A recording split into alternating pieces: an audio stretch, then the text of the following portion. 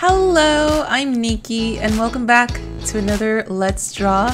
Today we're doing another portrait. Today's portrait was a bit of a challenging one for me because of the hair. I was a little intimidated by the texture that I'd have to draw, but I did eventually figure out a cool method to do it. So when we get to that, you'll see it was pretty good.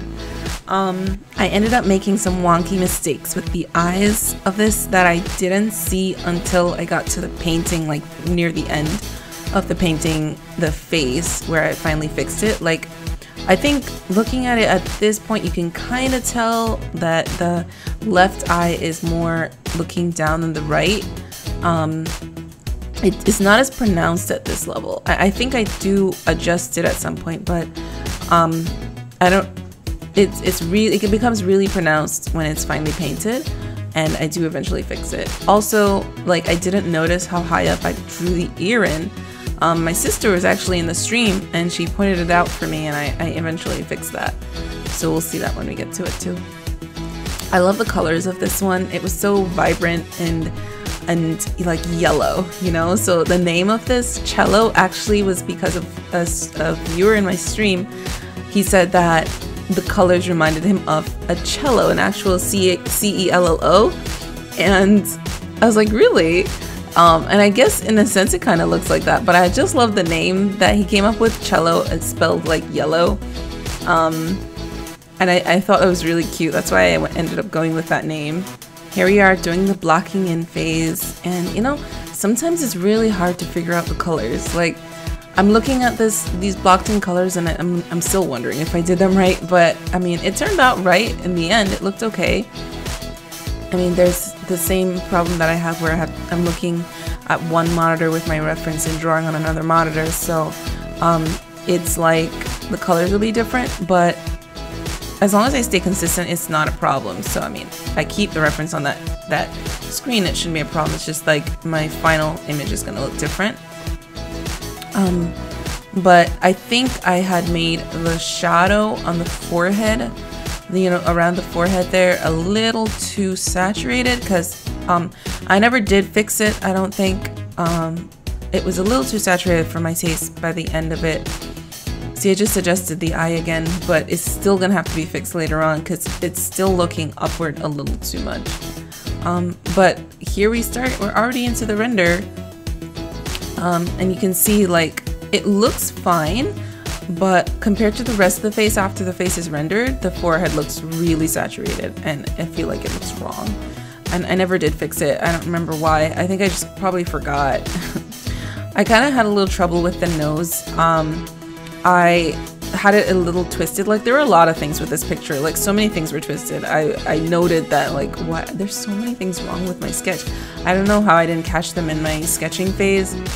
But that happens sometimes. Like, you sketch it and it looks fine, or maybe I didn't flip the image enough. Maybe I do need to, like, have like a flipped version of my reference so that I can flip the image while I'm sketching. I think that's a good idea. I should do that in the future.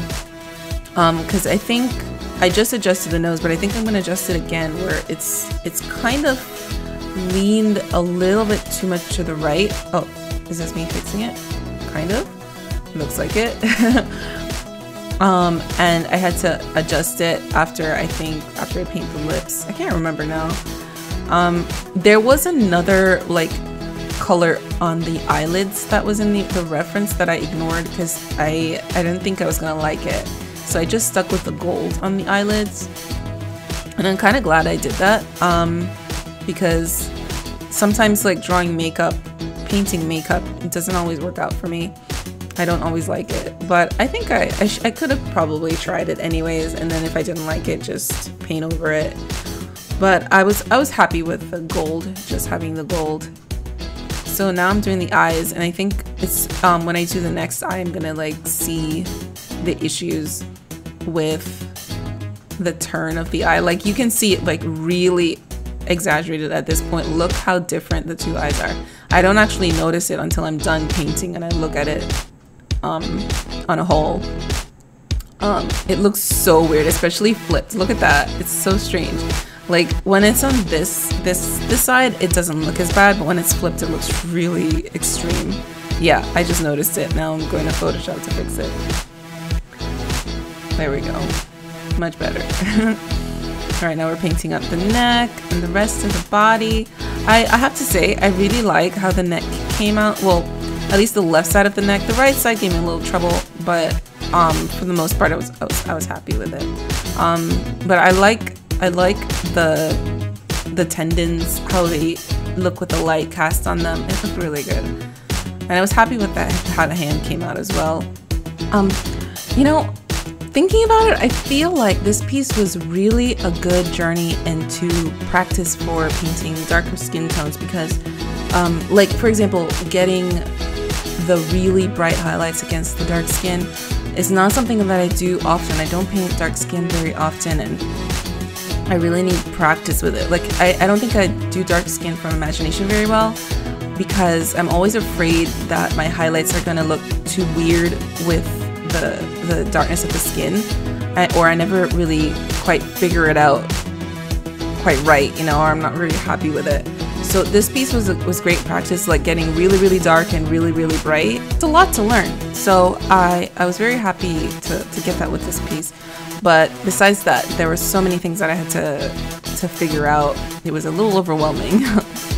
But yeah, I feel like the hand at this point is looking good, and I think we're almost ready to do the hair. We have the lips left, I think, on the face. The lips were very simple in my piece. Like, I think in the reference, there were like lines on the lips. Let me check out the reference real quick. Yeah, there's a lot of detail on the lips of the original reference. In fact, the original reference was very high quality. I was able to see a lot of detail, things that I wasn't normally able to see in previous references.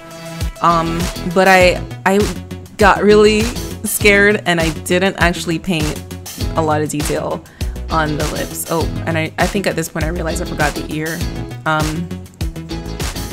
I tend to do that. There was actually this piece I did a long time ago of a fairy dancing with the hand of another like elf girl, and I completely forgot to paint her ear, her giant ear that's quite visible, and I think the unpainted ear version is still up on my Instagram.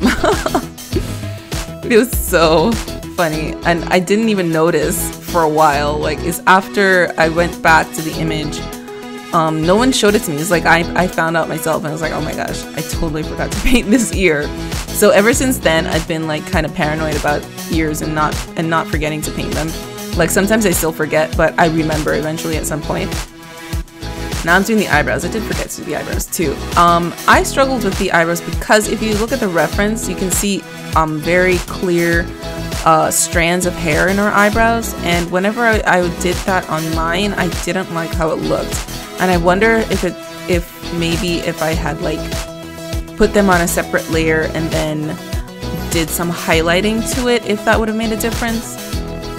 I'm not sure. But now we're onto the hair, and I'm trying out a few things, but then I do eventually figure out this method where I just literally draw the highlight of every single braid.